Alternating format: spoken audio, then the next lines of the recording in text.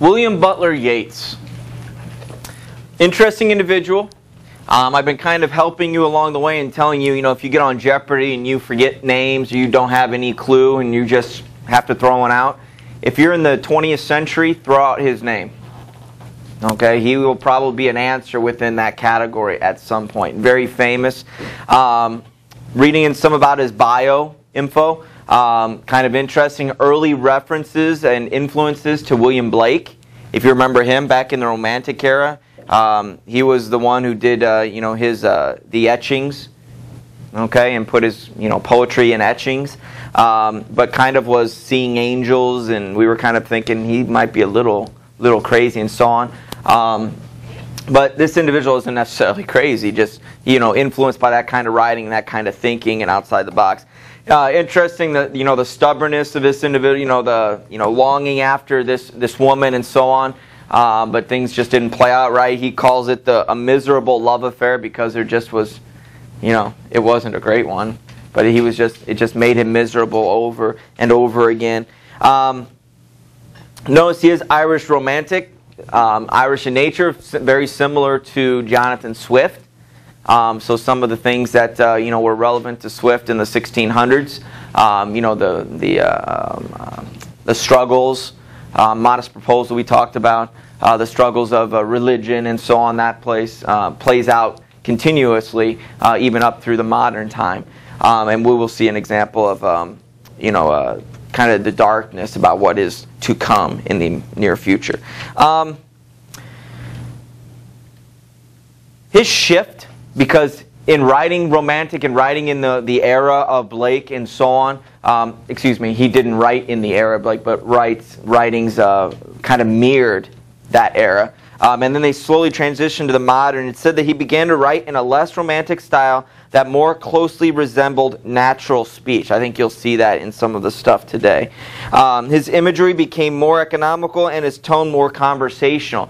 Less kind of like, what are you talking about? Oh, we have to really think. It's more about, this is how we speak. So it's easier to understand more by the typical lay person and so on. Sailing to Byzantium. Sailing to Byzantium. The main character, the narrator, is an old man. Okay, they use a line in here. That is no country for old men. Hopefully that sounds familiar to a movie that some people may or may not have seen. No Country for Old Men was a Coen brother movie. It won Best Picture Oscar a couple years ago. Javier Bardem was a serial killer and kind of had his hair chopped, kind of bobbed and such. Really good movie, but that title is an allusion to probably this.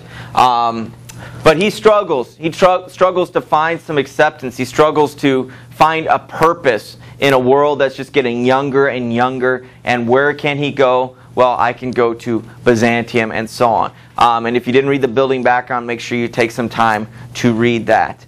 So follow along, please. Sailing to Byzantium by William Butler Yeats. That is no country for old men. The young in one another's arms, birds in the trees, those dying generations at their song. The salmon falls, the mackerel-crowded seas. Fish, flesh, or fowl commend all summer long whatever is begotten, born, and dies. Caught in that sensual music, all neglect, monuments of unaging intellect. An aged man is but a paltry thing, a tattered coat upon a stick, unless soul clap its hands and sing, and louder sing, for every tatter in its mortal dress. Nor is there singing school, but studying monuments of its own magnificence. And therefore I have sailed the seas and come to the holy city of Byzantium. O sages standing in God's holy fire, as in the gold mosaic of a wall, come from the holy fire, burn in a gyre, and be the singing masters of my soul. Consume my heart away, sick with desire, and fasten to a dying animal, it knows not what it is, and gather me into the artifice of eternity. Once out of nature, I shall never take my bodily form from any natural thing, but such a form as Grecian goldsmiths make of hammered gold and gold enameling, to keep a drowsy emperor awake, or set upon a golden bough to sing to lords and ladies of Byzantium of what is past, or passing, or to come.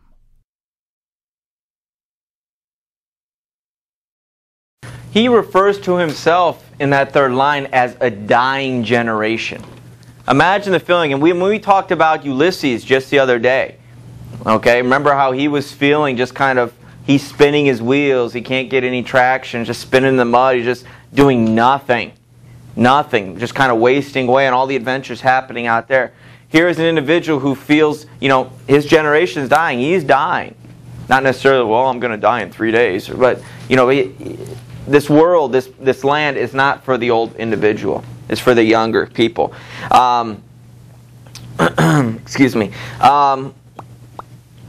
This place isn't for old men. This country is not for old men. The young in one another's arms. Birds in the trees singing their songs, and the salmon falls, the mackerel crowd sees. So life is going on. Things are spawning. There's life renewed. But yet with him, there's nothing to look forward to. There's nothing to get excited about, and so on.